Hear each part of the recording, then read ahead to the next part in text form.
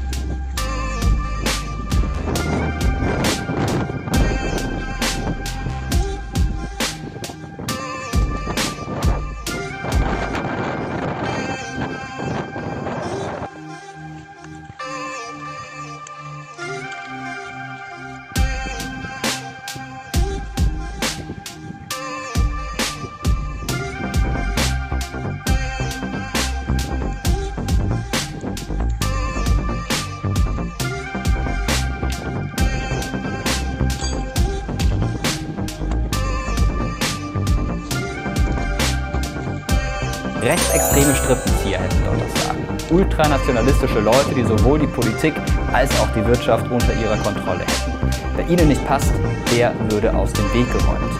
Russischsprachige Menschen würden unterdrückt, gefoltert und misshandelt. Ein Regime des Unrechts würde herrschen und genau das müsse man beseitigen.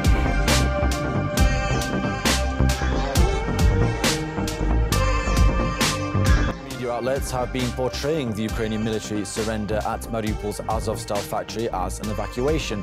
Former Marine Corps intelligence analyst Scott Ritter says the terminology is part of a battle of how the warring side perceived. The reality is it doesn't take a huge stretch of the imagination to paint the defense of Mariupol and Asowstal plant as heroic, and to use this as a rallying cry. And this is a battle of perception over reality.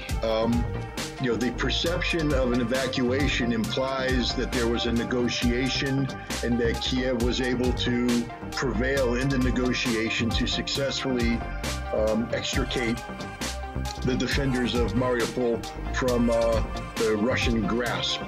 And I think that's why that they're portraying it this way, because to say otherwise, that this was a desperate plea for survival, and that the only reason why the defenders of Mariupol are alive today is because of the humanitarian nature of Russia.